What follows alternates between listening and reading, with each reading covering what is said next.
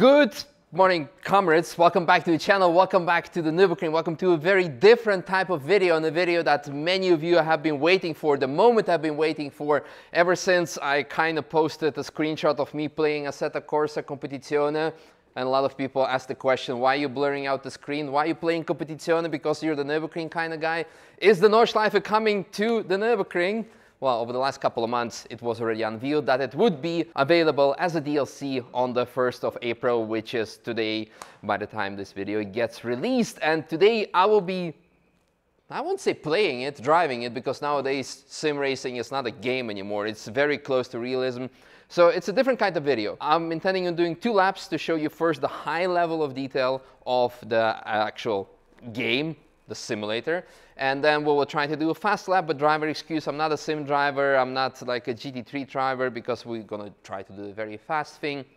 I'm gonna go very much over that, over the similarities. But first, since it's already a sim racing video, let me tell you about the sim that we, or I, and in the future we, will be using, the Novus X Motion. For people who are following my second channel, and if you're not, make sure to subscribe, you see me that over the last winter when I went to Croatia on holiday, we made a small stop in Slovenia to check out the sim. After which, back then, I said, after driving it, I need one. And here we are.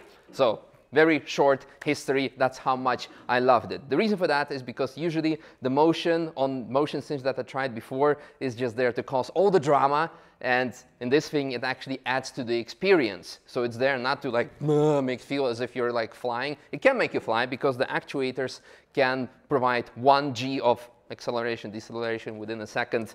There is 100 millimeter of the travel, and they can move 200 millimeters within a second, which causes 1 G of acceleration, deceleration. Anyway, that's regarding the motion. You'll see it separately on the ones we will be driving, because we have quite a special camera setup here. But let's also talk about the other components that we have. SimCube Direct Drive Ultimate. It's the same that I have at my sim at home, because I absolutely love it. I think it's the best out there. We have also SimCube steering wheel. And since we're talking about SimCube, we have something very special, namely the pedal. It's their active pedal. Now, how can it be active? It actually is simulating ABS. This means if you're braking into ABS, it starts vibrating, just also like on the real car. You can feel that, and it can help you to understand, okay, I'm fully in ABS, maybe I should reduce the braking if you want to start turning in.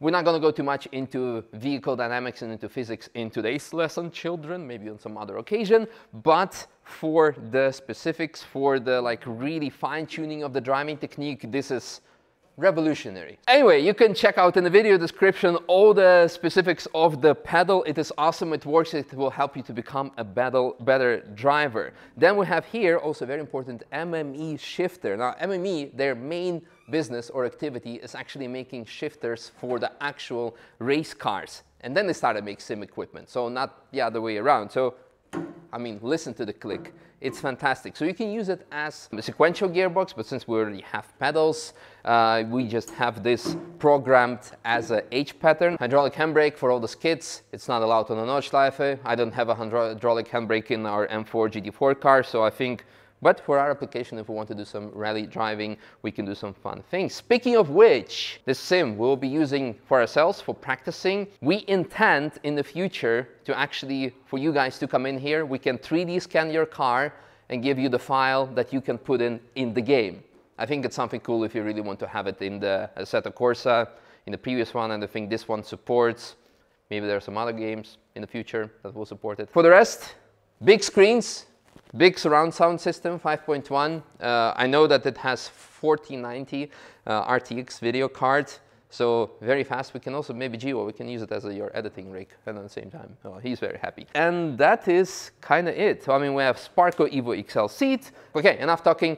Let's hop in. We'll be driving the M4 GT3. It does have the M4 GT4, but the F series from the last year, not the current one, not the G series. And this, the Valentino Rossi one, it also kind of has similar colors like our Bilstein one. So I think it fits perfectly. All right, let's get started. All right, here we go. I guess we are in left and right-hand drive car, because how I usually have the camera set up on my onboards. As mentioned, we'll be doing 2 laps where I will be talking you first of all through the details that Assetto Corsa Competizione or Kunos has put into the Nordschleife DLC pack.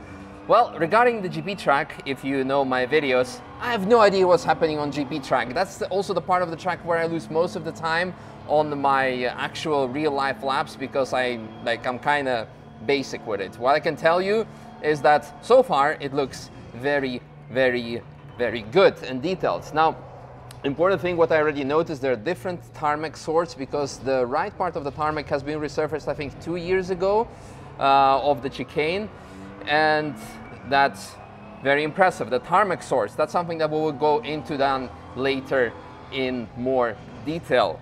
Now, another part is sim racing is really not my thing. So I'm sure like Jamie Broadbent is going to be doing something more specific when it comes to driving performance. I'm going to specify more now on the actual details of the track. Another very important thing is, since this is an SRO, homologation of the track, 24-hour version of the track, you do not have the NLS version of the track as far as I know. So if you're going to be practicing on this track on the sim for yourself and then going to be driving NLS, you might be missing a corner. Yeah, so keep that in mind. Well, everything looks quite alright here. Big Fanatec advertisement. I'm sure Jimmy will love that. Anyway, we are almost, Bürstein corner. That's the only corner that I know on the track, the corner name of a GP track. There's also a Raveno corner, who is also our sponsor for this year for our Bürstein racing program. All right, so one more chicane to go, and then we proceed on to the nice Nordschleife bit. So on the brakes at the sign 100, turning in. So yeah, there we go. The Nordschleife. See how this looks like. So as mentioned, we're going to be taking it easy. First, what details are there? So we have here transition of the tarmac that has been done in I think 1 year ago. There was a very important point. There was a traffic light on the wall on the right, and that's something has been added on my consultation or request. 2 kilometer sign turning into the right curb and then to the outside. The rumble strip is significantly wider than on the previous Assetto Corsa, on the Assetto Corsa 1. Everything looks nice here. Let me see on the right side. Yeah, the curb, the level of detail, the shadows, the curbs, the tarmac differences. Even here, the dirt is completely identical, and also this tarmac patch that you see here is identical to the real thing. I should change, like try different day times of the day to see how the shadows react, but for now, for 4 p.m. this looks pretty good. Depends also on the time of the year, what time of 4 p.m. it is. Flugplatz, very important because this is the post 2015 Flugplatz, because the previous Assetto Corsa was before that, you still had the jump. And after 2015 and 2016 they smoothed it out, so now you can do it pretty much flat with a GT3 car, something we would be doing later. Here on the right in Schwedenkreuz you have like a green, I wouldn't say barrier, but it's a net to avoid spectators from standing there, and that has been added like 2 years ago. Also very small tiny detail. Going towards Arenberg through Schwedenkreuz, high level of detail of curbstones. Let's downshift a bit. So now comes the difference, of course. This year there have been resurfacing works. The gravel has different color now, and also Foxhole is identical to previous season, so it's not the same as this year. So of course we're gonna have the new, or we're gonna here have the old curbstone. Also this tarmac patch is 2023 season specific. It wasn't there before, it's also not there now. We can go over the curbstone and we can cry a bit while we do it from nostalgic feelings that it causes us. The zebra, the pedestrian crossing is also there. The level of graffiti, also that on the outside of Adenauer Forst, that you have the graffiti because that's where the cars are not driving during the dry days, and therefore the graffiti is staying there. The revel tree, but the vegetation, the amount of trees that you see now is phenomenal. Like the amount of trees is really identical to the actual real summer thing. All right, turning in to Cullen Hart, Yokohama sign, Beerstein sign, motorcycle sign, on the brakes, turning in, right curb. The thing that I love the most, we'll see it later, actually, like the rays of light that go in Berkirk in specifics, or if you use like the morning settings. Like, I don't know if the game is using ray tracing, but it's phenomenal. This, the tarmac transition that was done, I think, 3 years ago. Very small detail, can catch your car a lot off guard over there at the miss on the miss curb. It's a very small detail, but you feel it very much here in the car, and that can, like, if you don't know that it's there, it can bump you up and send you in a barrier. Small detail, very important. Nankang advertisement also was done specifically last year, and it is actually there. Very, very cool. This, is that Polish flag? I think it is. Is it Polish or Monaco? Okay, you can laugh at me in the comments. All right, Lauda left, Lauda links, proceeding. There was like even a ladder that is actually very specific to that particular, a house that's also there in real life, the toilets for the marshals. Okay, proceeding, climb through Kesselchen and Kloostertal. Another thing, the small piece of tarmac that was redone on the left side in this corner. You see it's a different color patch. I believe it was done last year or the year before that, but a very important detail, especially in the wet, that offers you more grip.